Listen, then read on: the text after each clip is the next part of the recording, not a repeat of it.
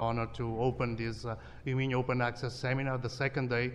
That is a day that makes the bridge between the two other events that we are hosting. So the MedOneNet workshop that has started yesterday and is closing now, and the Open Air Plus workshop that is starting this afternoon. So welcome all, and I give the floor to the Rector of MIN University, Professor Antonio Cunha.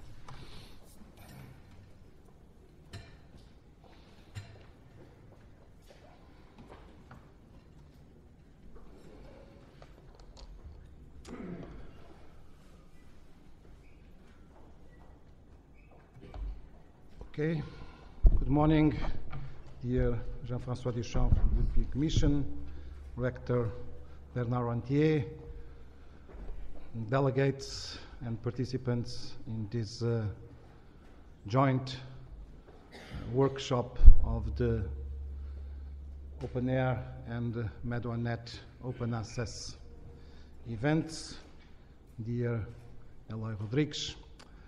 Of course, it's a pleasure for me to have the opportunity to address you these welcome words, taking the opportunity of this joint seminar being organized at University of Minho.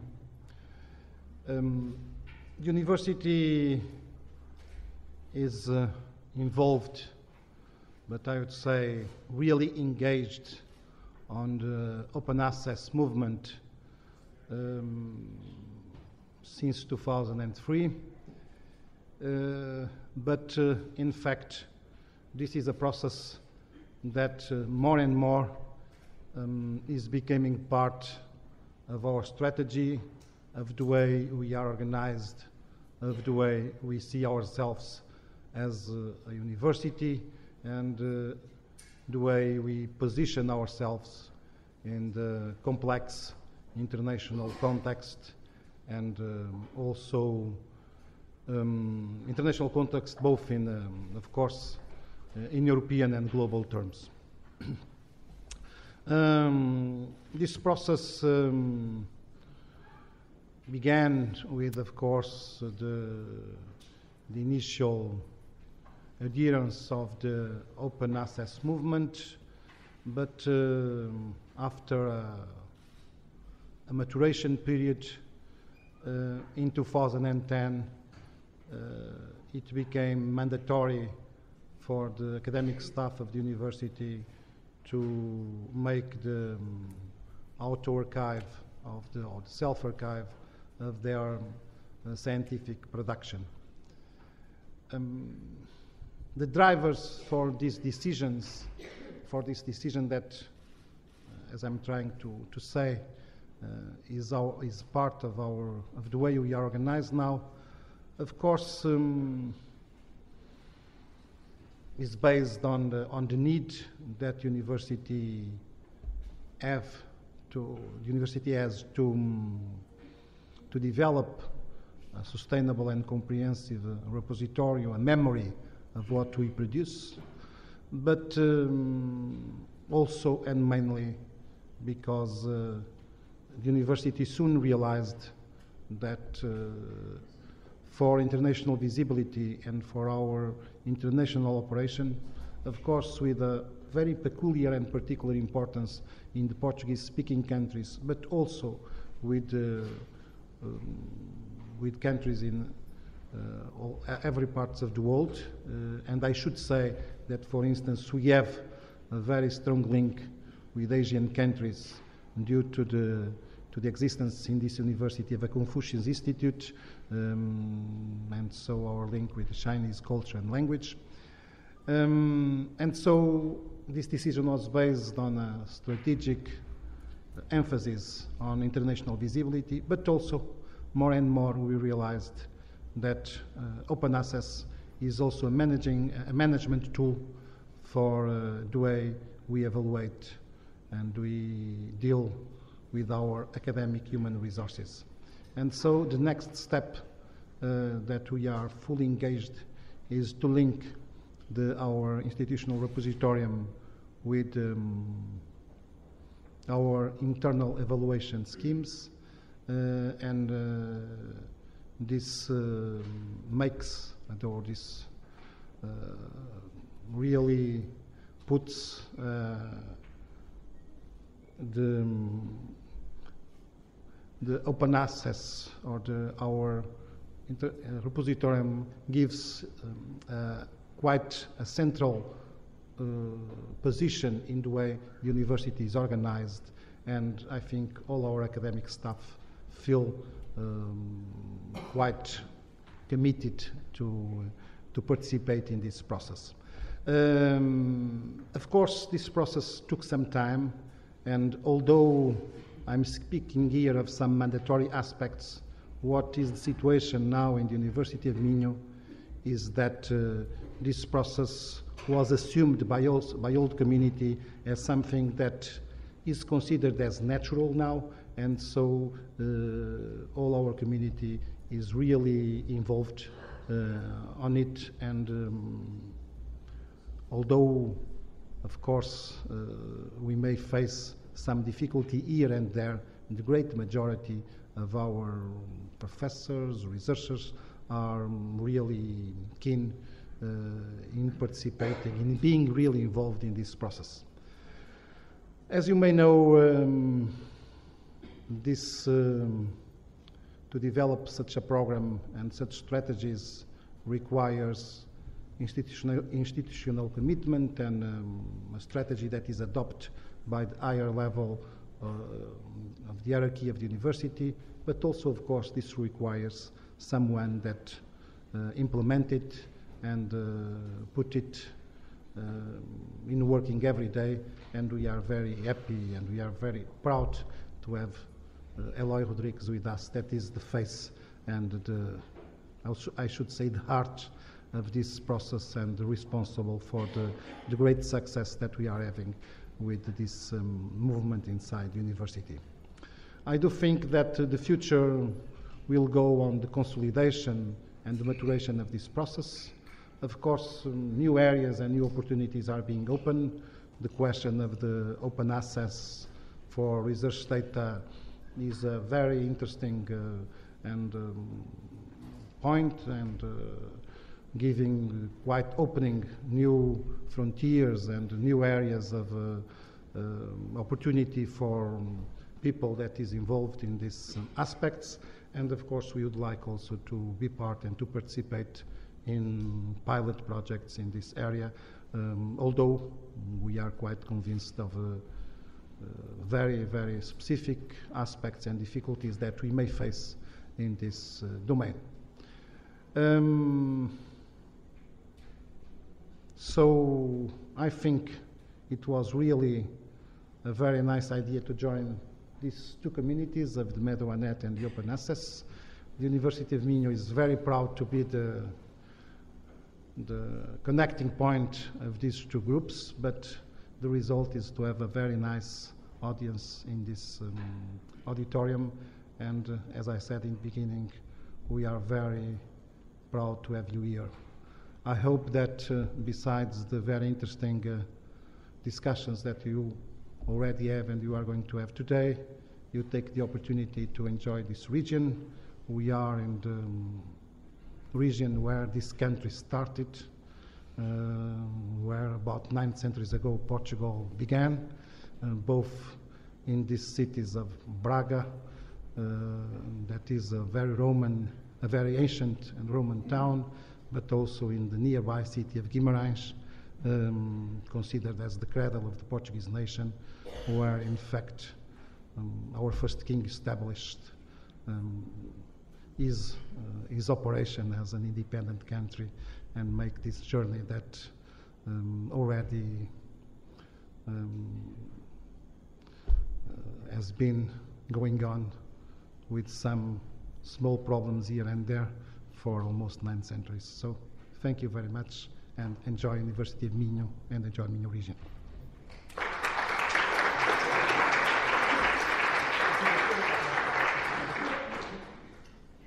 And now invite Jean-François Dechamp, Open Access Officer from DG Research, to make a presentation. Thank you.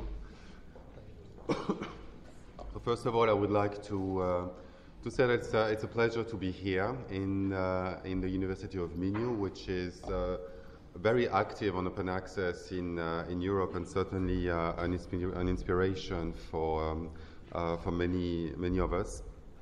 It's also very good to talk to you today between 2 days, one dedicated yesterday to the project Medoanet, and tomorrow discussions dedicated rather to Open Air Plus. Those are 2 projects funded by the European Commission that are also, I think, excellent examples of what can be achieved in FP7 and with our common money, basically. I have about 15-20 minutes to give you just a flavor of the situation regarding open access in Europe. And we're going to start without delay. I always like to start by stating who we are as the European Commission. It's a big house. It's much more than the building which is pictured behind me. If we consider open access, let's say that we wear 3 different types of hats. We are a policymaker, we are also a funding agency, and we are a capacity builder. Policymaker because we can propose legislation, of course always legiferating with other institutions, the Council and the European Parliament. We can also invite member states to act in a field or the other, particularly in open access. We are, of course, a funding agency, you know that, from a Program 7 and next year, Horizon 2020, and capacity builder. This is also the scope of the objective of financing projects.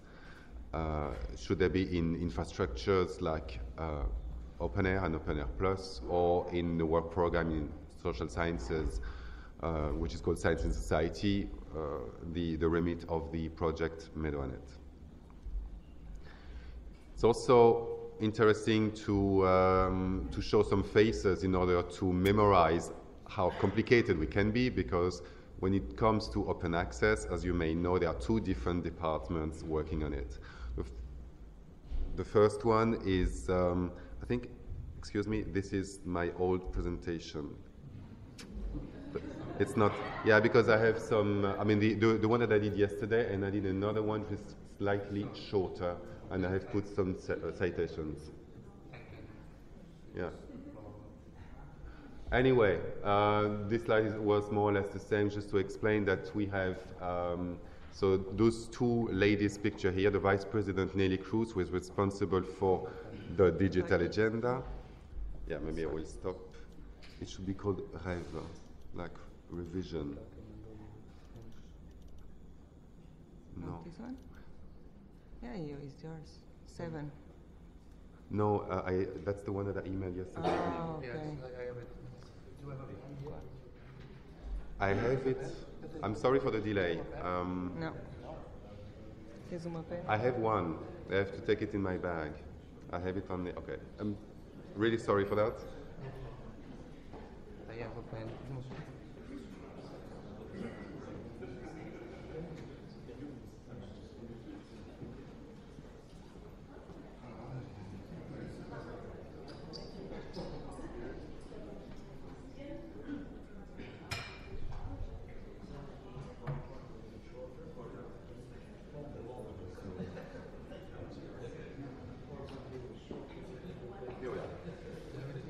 Yeah.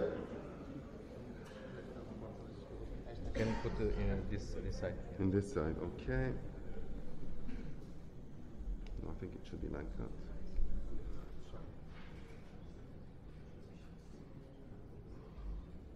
So I wanted to gain some time by making something shorter. Yeah, and that should be this one, yeah. Exactly.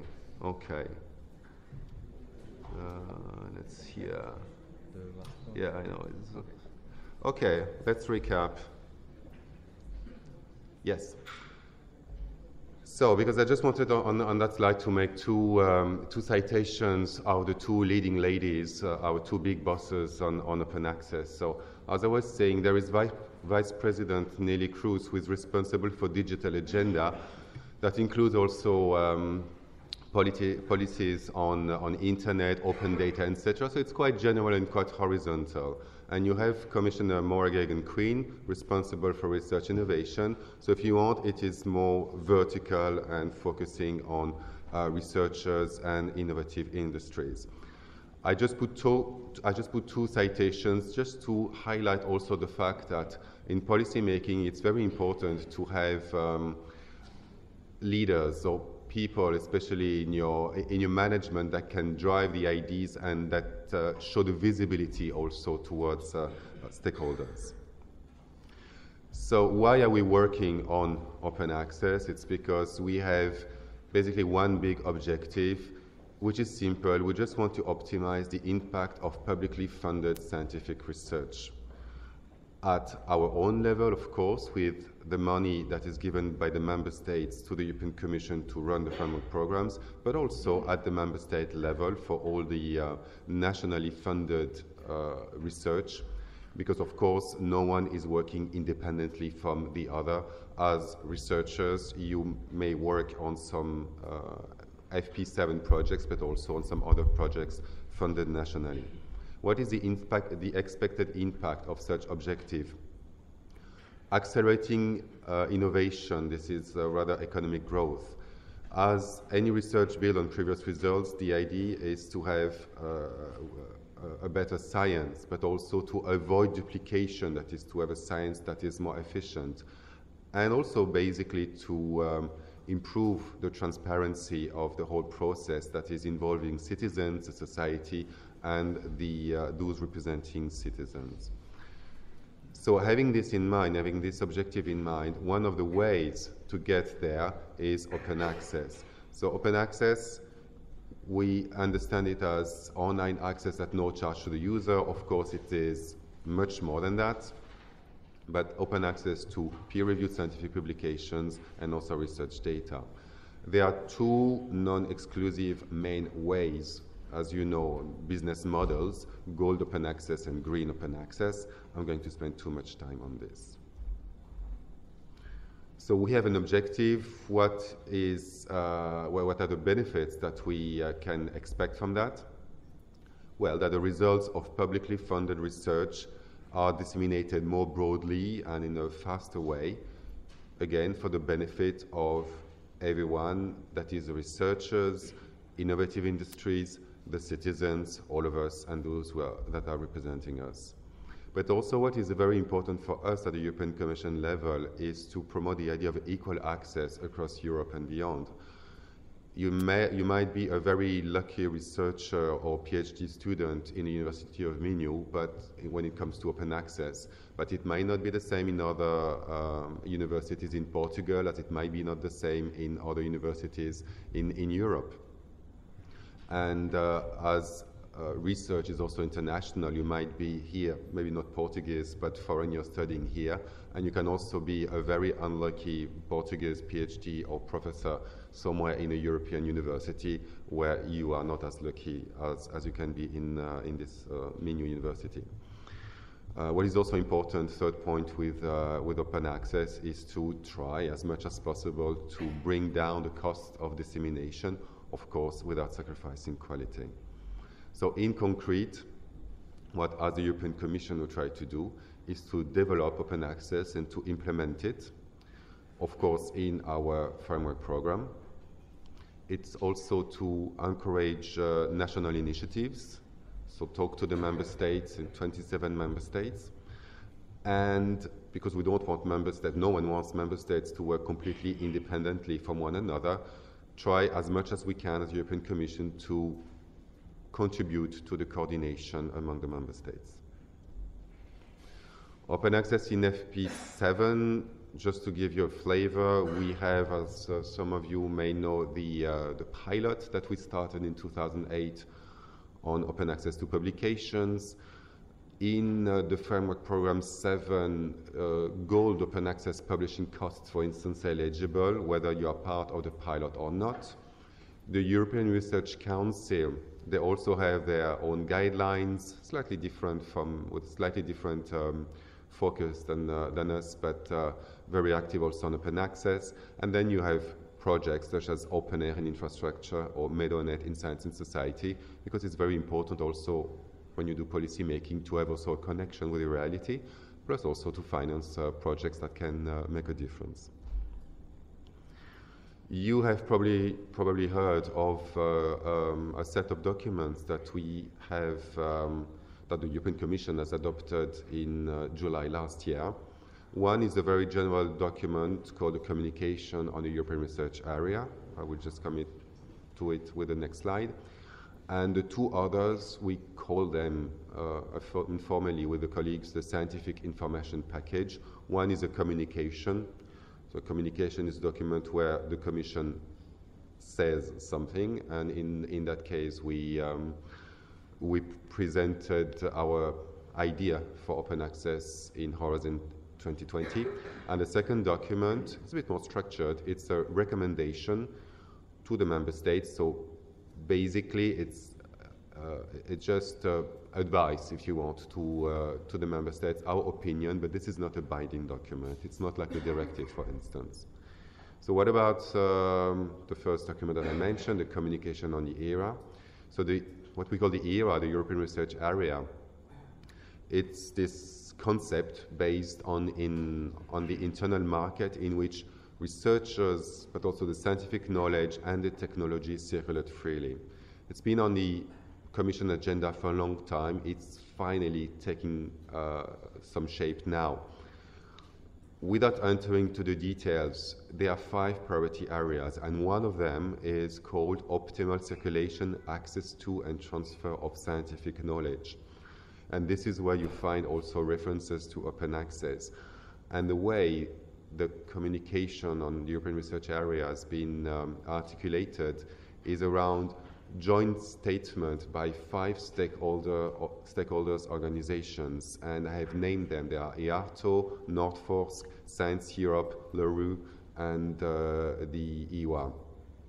It's very important that those 5 different stakeholders that represent universities, research funders, etc., have made some formal commitments to work on open access. So this is something also maybe in your work, in your advocacy work, you can refer to when you talk to them, or you can just think of those the stakeholder organizations if you need some support. The second document is the communication. So what the European Commission proposed to do for Horizon 2020 when it comes to open access. On the left side of the slide, you see the situation as it stands now with FP7. That is, we have the open access pilot in FP7, as I said, that started in 2008. The concept is an obligation to deposit manuscripts and to make the best effort to provide open access. It concerns 7 research areas, only peer-reviewed publications. When it comes to green open access, the allowed embargo is 6 to 12 months. And as I said, a little bit anyway, outside of the remit of the pilot, for all the projects since the beginning of FP7, the gold open access publishing costs are eligible while the project runs, that is, during the time of the grant agreement. What we have proposed in November 2011, when we made the full set of documents to present Horizon 2020, was to have a mandate for open access and then an obligation to provide open access in all areas of Horizon 2020, still talking about the peer-reviewed publications, although we said, and we are working on it, going to have a pilot on open access to data. When it comes to publishing cost, of course, we want them to continue to be eligible in Horizon 2020 during the time of the grant. We also committed ourselves, we put black and white, that we would explore the feasibility also to reimburse Gold Open Access publishing costs after the grant agreement has expired, which is not easy because legally and from also management point of view, we enter into lots of difficulties. We have not found the ideal solution. We will see if we find it. So to recap what's happening with Horizon 2020, as I said, the proposal was made in November 2011. There are many references to open access. The pilot to data is maybe the main idea.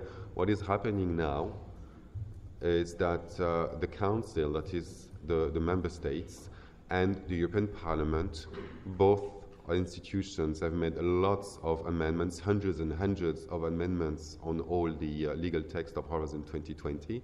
They have entered so-called trialogues, so it's not dialogues, but it's trialogues, to try to coordinate the proposed amendments, the two institutions plus the Commission. This is a process that should continue still for a couple of months, I think, but in any case, by the end of 2013, all the legislative acts for Horizon 2020 should be adopted so that the next framework program can start next year. The recommendation to Member States, and here there's also a hyperlink on the presentation for the recommendation in Portuguese. As an official document, it's been translated into all EU languages, is a document where basically we encourage Member States to define policies and to implement them in the following in the areas listed here. Why? Because we want a certain consistency, as I said in the beginning of this presentation, between Horizon 2020, what we do, and what Member States are also doing. Because again, as researchers, PhD students, etc., you travel, you work with different, in different universes, I would say. What is also very important, what we asked also Member States in this recommendation was also to give us names of people or services in the various ministers, because it might be difficult for you to identify our little team working on open access in the European Commission because it's such a big house, but it's the same for us in the 27 member states. It's not easy to understand who is working on open access. So in summary, my last two slides, open access is just a means to improve knowledge circulation. We always like to insist that not all member states are the same, and this is why we continue the promotion of both green and gold open access measures. We still want to insist open access to publications should be a general principle in Horizon 2020, and we believe that it should be mandatory, although some member states think it should not. Then, of course, we believe that both routes in Horizon 2020 should be valid and they should be complementary. We also insist on the fact that open access should be effective, should be affordable, competitive, sustainable for everyone, in particular researchers and innovative businesses. Open access is not isolated from a bigger picture and from some technical problems, I might say. So the next challenges, of course, are open access to data, but also certainly alternative metrics as a way also to measure the impact of a publication in a career of an academic. And also a big challenge for us this year, for all of us who are interested in open access, is what is being prepared in the Commission, not in our services, in an initiative called Licenses for Europe, and that concerns text and data mining. In summary, we need you, because what we do at our level is one thing, but we are all connected, European Commission, member states, all those open access communities. If you want to have more details, of course, I like to put the websites of OpenAir and Medoanet as sources of reference. And I like to say we, when I talk about our little team, we are two people working in so-called Data Journal for Research Innovation, and one person working in so-called DG Connect, Information Society and the Media. And that's all. I finished my talk here. I'm going to be here for the whole day anyway, so if you have questions now, or if you don't have the time, I'm here for the whole day. Thank you.